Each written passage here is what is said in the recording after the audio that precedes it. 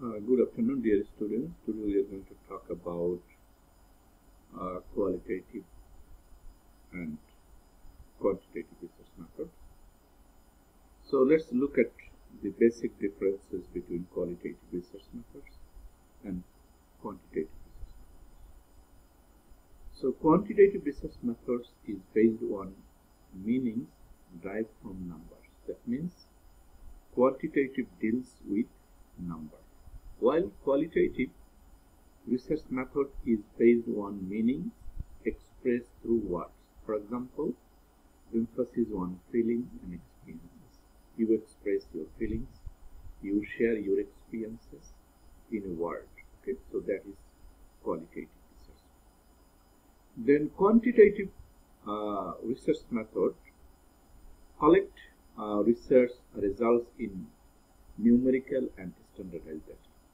Okay, while qualitative research methods collect results in non-standardized data, requiring classification into categories.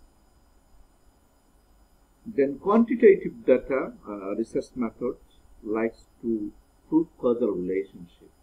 Okay, so they test hypothesis. Okay, that there is a relationship between X and Y, or there is the impact of A on B, something like this. Okay, so the quantitative research method looks for causal relationship, test causal relationship, while qualitative research method emphasis on the individual, groups, community.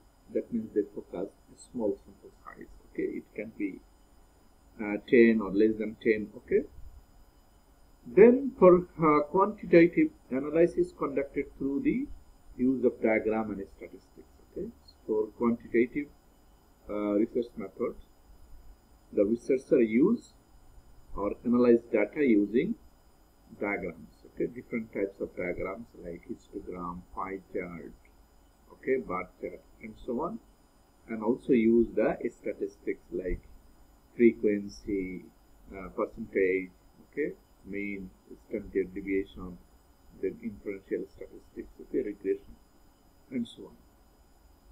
But for qualitative analysis conducted through the use of conceptualization, that means you conceptualize the information, your findings, okay, for qualitative research.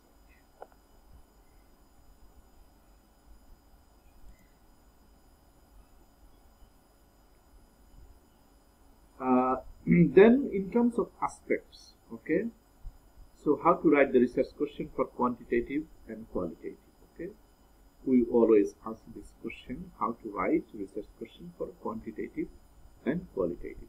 So you may look at this slide. How to write research question for quantitative? You may start with how many, how much, how often. Okay, so and for qualitative, how to start? You can start with what is the experience, because you have to know someone's experience, someone's feelings, opinion, pattern of behavior. So you can start with what. Then type of question. What type of question you need to state, okay, for quantitative. So for quantitative, research question should be precise and it should give numeric answer. Okay.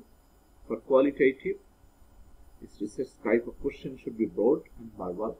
It's required verbal answer. Okay. Then hypothesis. Yeah, for research we need to develop hypothesis. So how to present hypothesis for quantitative? At the beginning you need to present your research hypothesis for quantitative research, and qualitative may emerge from a study.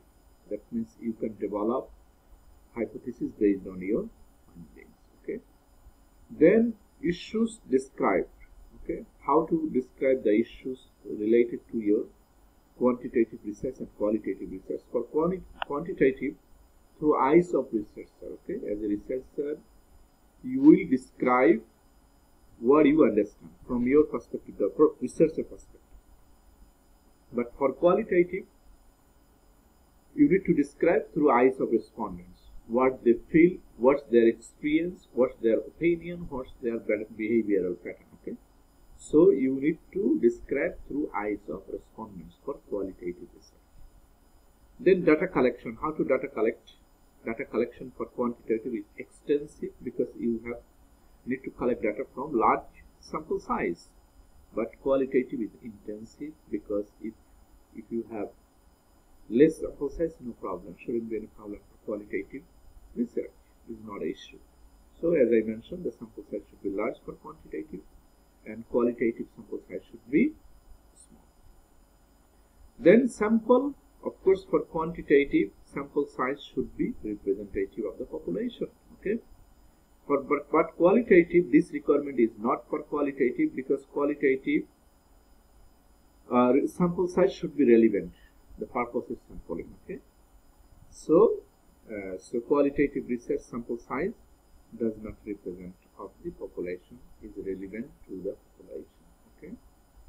Then in terms of generalizability, quantitative research generalizability is very high, but for qualitative you cannot generalize because your sample size does not represent the population. Then analytical approach. So is for quantitative we use deductive approach, for qualitative we use inductive approach. So what is inductive and deductive? We have talked about it in details earlier lecture.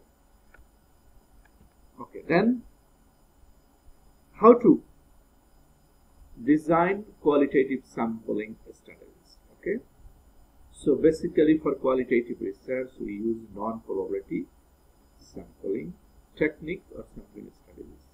So we can use purposive. It is also called judgmental sample. Okay, so purposive sampling is also known as judgmental, selective, or subjective sampling.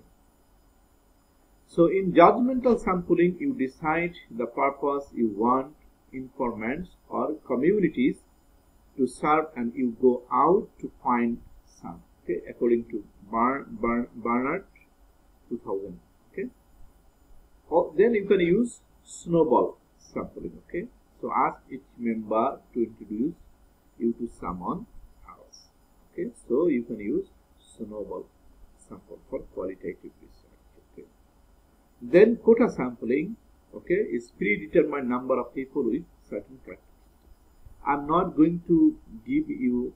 I'm not going to discuss in details what is purposive, what is snowball, quota sampling, because we have already discussed in earlier presentation. So what is probability sampling, what is non-probability sampling, then what are the types of non-probability sampling with example. Okay, so if you are not clear, so you may look at the previous lecture. Okay, then data collection methods in qualitative research. Okay, basically we can use 4 methods for qualitative data collection. Number 1 is interview. Okay, then observation, group discussion, and document analysis. Okay, so interview. What is interview? The purpose of interview is to get in-depth responses about people's experiences, opinions, perception, feelings, and knowledge. So if you want to know someone's experience, someone's opinions about a specific issue or perception about something, okay, or their feelings or their understanding of that issue, so you can have in-depth interview. Okay, so how to conduct interview? There are some stages you need to follow for having interviewing. Number 1, thematize, define what is the purpose and goals. Okay, then design, layout, process, and open-ended questions. Okay, so questions should be open-ended because you want to know their experience or opinion. Okay, their perception. So the question should be open-ended, not closed-ended, yes or no, or like a scale. Okay, not the scale. Okay, so it should be open-ended. Then interview. Okay, then start to have interview. Okay, then transcribe. Okay, to written text. Sometimes okay, we cannot remember what the respondents are saying, so you can record it, but with their permission. Okay, then analyze, figure out what it means. Okay, so you have to analyze their information. Okay, So simply you cannot present what they have said to you. So you need to analyze their information they are saying. Okay. So you need to analyze critically. Okay. Then verify. Check reliability and validity. Okay. So we'll talk about it. How to check reliability and validity of qualitative data. Okay. Then finally you need to report. Okay. Finally you need to report. So you know how to write a qualitative. You need to know the structure of writing qualitative research. Okay. Then let's talk about observation. This is second method of collecting qualitative data. Field description of activities. Okay, behaviors, actions. Then conversation, interpersonal interactions, organizational or community process, or any other aspect of observable human experience. So you can observe the respondents, the participants' activities, okay, their behavior, their action, okay, conversation, how they talk, okay. Then you can analyze, okay, then interpersonal interaction, how they interact with each other, okay. Then also the organizational or community process, okay, from your observation. So you can use this technique to collect qualitative data. Then data consists of field notes, okay, rich detailed descriptions included in a context within which the observations were made. Okay. Then third method is group discussion. Okay, so group discussion is refers to focus group discussion. So a research method of interviewing people while they are interacting in small groups. Okay, so 10 is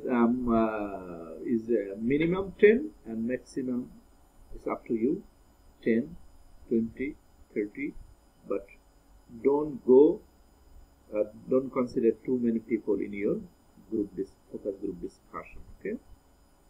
Then groups formed by researcher. Okay, so the researcher will form the group. Okay, who will be the participant or who will be the focus group discussion. Okay. Then not a representative sample. Okay, yeah, as I mentioned earlier, that qualitative research sample size does not represent the population. Okay, not a representative sample.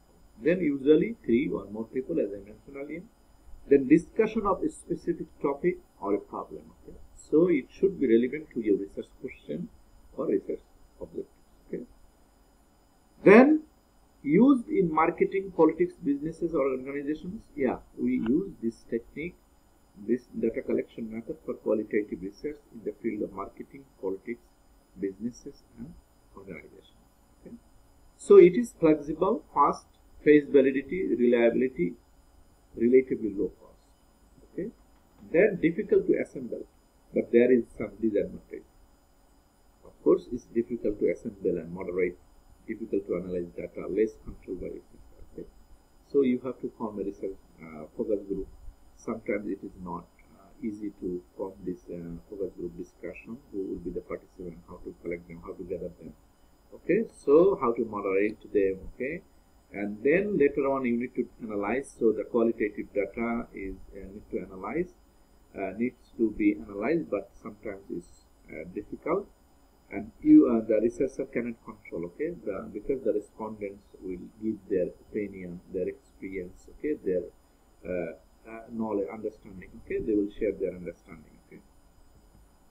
Then the fourth method is documents and other materials, which is referred to the document analysis, written materials and other documents, program records, memoranda, correspondence, official publications and reports, personal diaries, letters, artistic works, photographs, and memorabilia, okay, and written responses to open-ended surveys. Okay, so these are the reading materials. You can use book, magazine, newspaper, articles, okay, the report book, okay, the diary, and so on. Okay, so the data consists of from documents captured in a way that records and preserve context. Okay, so we end our discussion here. Thank you.